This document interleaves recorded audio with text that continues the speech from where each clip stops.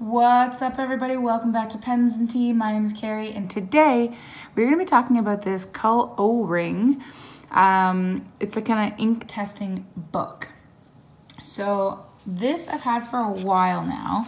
I've purposely left a lot of these blank while I was using up the old way that I do, like, collect ink samples and stuff like that, which I'm thinking about doing a potential update to how I store my ink samples and like writing samples and stuff like that. So if you're interested in seeing that, let me know in the comments below. But this, printed at Skylab Letters, designed by Well Appointed Desk. So this is sold in multiple different places. But what I like about this is that it is literally in a ring. You can flip it around to whatever you want. These are hard cardboard pieces, so it does kind of protect them. And you can just kind of flip it up and have it right here. I have seen some people do it so it goes right literally to the very edge, so that you see all the different ink at the bottom here. That's not the way that I've done mine, but you can pretty much do whatever you want.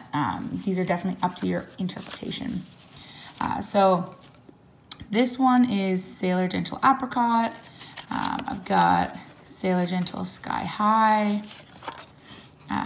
Grenade, Four Seasons Okuyama, Bung Box Espresso, Noodler's Lexington Gray, and Kiro Iro Moonlight of Higashiyama, and Montegrappa Coffee.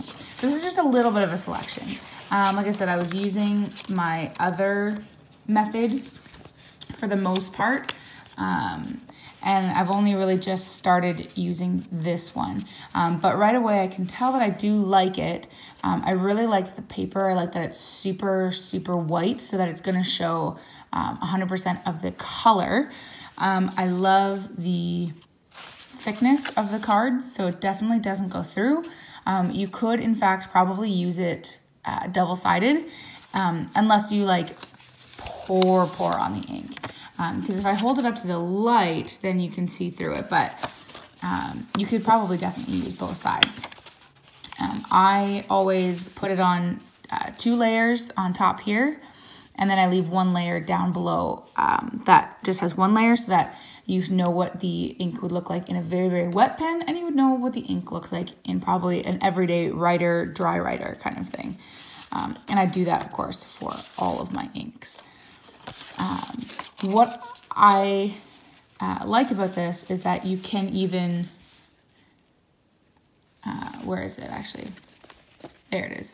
You can separate the ring and you can take out your colors. So if you want all of Sailor to be together, all of Noodlers to be together, all of whatever, you don't necessarily have to ink it in that order. You don't have to wait, maybe guess, okay, maybe I'm gonna have about 10 Noodlers, so let's flip to that. You can rearrange and do whatever you want. And this is really sturdy. Like, I've never had an issue with this ring, and I really appreciate that. It's super, super easy to make any kind of ink selection. So I'm gonna do one right now. So I usually just get like any basic pen, because when I'm doing an ink sample, I don't necessarily have this inked up. And I used to wait before, sorry, to do an ink swab. I used to wait until I actually had this ink inked up to write down what it was. But the problem is that now that I have so many, I tend to forget. So then I will use an ink and then realize, crud, I forgot to do a swab. So this is Diamine Earl Gray. I definitely had to get a sample of this because, of course, it's literally both my favorite things. It is ink and it's a tea, sort of. So let me just get this going. So I get a Q-tip, I saturate the end of it, just kind of wipe off the excess. Then I immediately put the lid back on, because I have had accidents in the past and they are no fun. And then I just swab.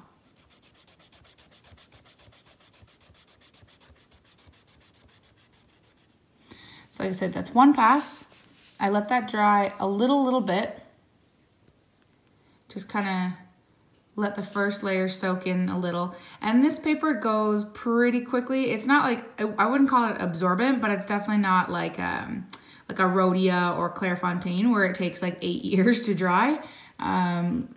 It goes pretty quickly, like it's already pretty much dry. And then I do my second layer. And that's it. That is how I do my ink samples. The second layer, of course, will take much longer to dry.